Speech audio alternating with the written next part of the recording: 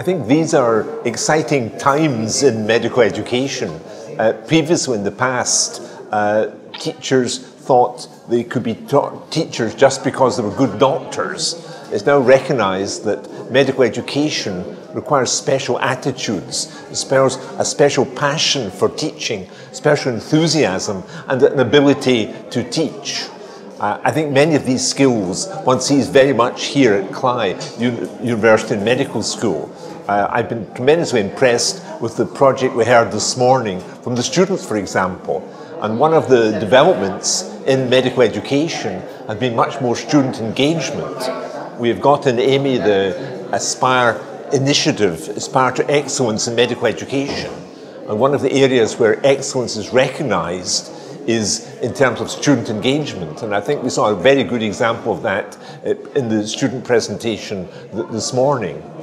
So I think there is this great excitement about medical education. There's recognized a professionalism in medical education. We should be proud to be medical teachers. What is a good medical teacher is often discussed.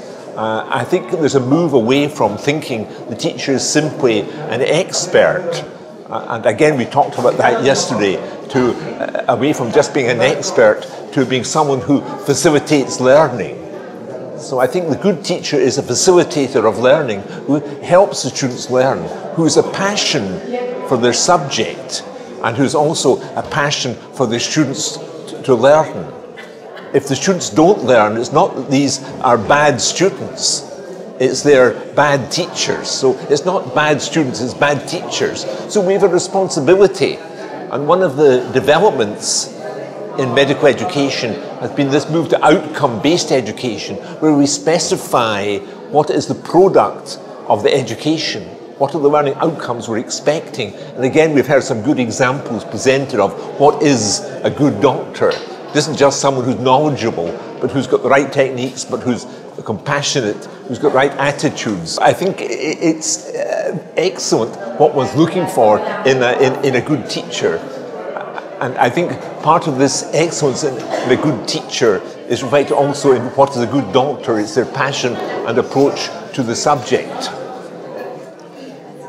I think many of these developments we've heard about in medical education are really international. One struck what we're talking on, what's on the agenda here at this meeting is really very similar to what you hear talked about elsewhere in different parts of the world. At the AMEE meeting, we had 3,500 participants from Brazil, from over 100 different countries, and they were very much interested in what was happening in medical education around the world. So I think these ideas are shared, and I think one of the developments in medical education is sharing these concepts in medical education with others around the world. It's interesting at the AMEE meeting, we're looking at next year's meeting and who's offered papers to be presented at the meeting. And we found that more than half of the papers, almost 3/4 of the papers, are from authors from different parts of the world.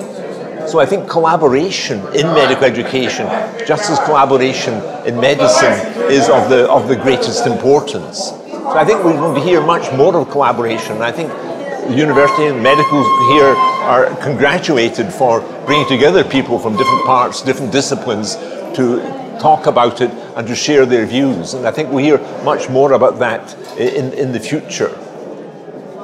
So I think these are exciting times in medical education. There's new technologies, there's new educational thinking, the new demands on the doctor which we have to respond to. The patients are looking for different things. These are different times financially as well, and I think we can be much more creative in how we approach our medical education. We shouldn't just be thinking inside the box. We need to be imaginative, having new ideas. One of the criticisms in medicine has been that we've been much too conservative in education. There have been many dramatic changes in medical practice, but these have not been mirrored so much in education. So I think in the future we'll see education being regarded as increasingly important And I think we'll see some of these dramatic changes that we've seen in medicine also happening in medical education. And meetings such as this, I think, will stimulate the changes. Thank you.